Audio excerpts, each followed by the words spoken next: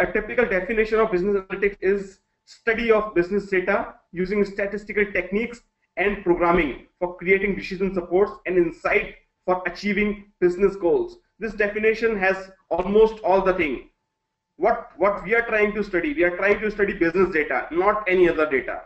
And how we are trying to use that data, we are trying to use that data using statistical techniques and programming, right? So what we are using business data, not the entire data, for the business analytics only. I'm not talking about data sciences, I'm not talking about big data uses, but I'm talking about from the perspective of business analytics only, right? In this business analytics, we are studying business data only, and we are making use of business data from the statistical technique and programming that we have available in the various analytical tool like R, like SAS or SPSS or Stata, right? And why we are doing it? We are doing it to create decision supports and to get insight.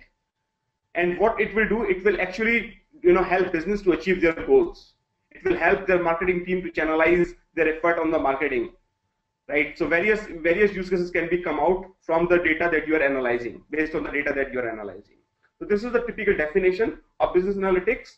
Now, who creates it and how creates it? It's we who creates it. It's the data analytics guy who creates it, right? So business analytics solution typically are using statistical and quantitative analysis, and it's been created by the people, like the skill set they have for programming, for statistical knowledge, and the business knowledge. So these are the three basic things that you need to have to become a good business analytics guy. You need to have the knowledge of mathematical or statistical concepts.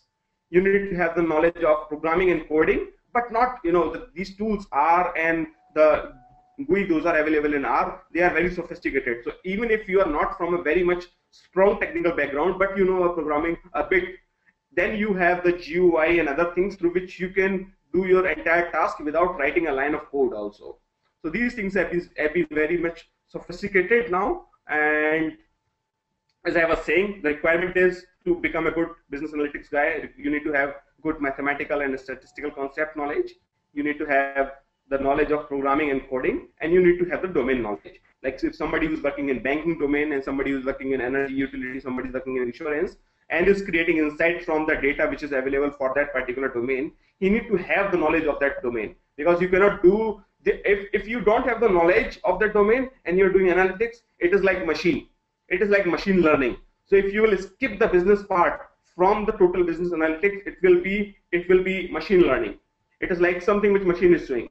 So maybe if I am calculating the prices of a house, and I am seeing that the pollution, and my machine is saying the pollution is not an important factor with some parameter value. My machine is saying that pollution is not an important factor.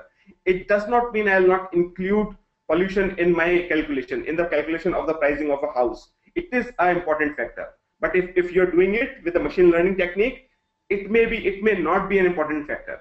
But ultimately, for business analytics, to calculate the pricing of a house in a society, pollution is an important factor. So even if it has a low weightage, business analytics guy will try to implement it in the model.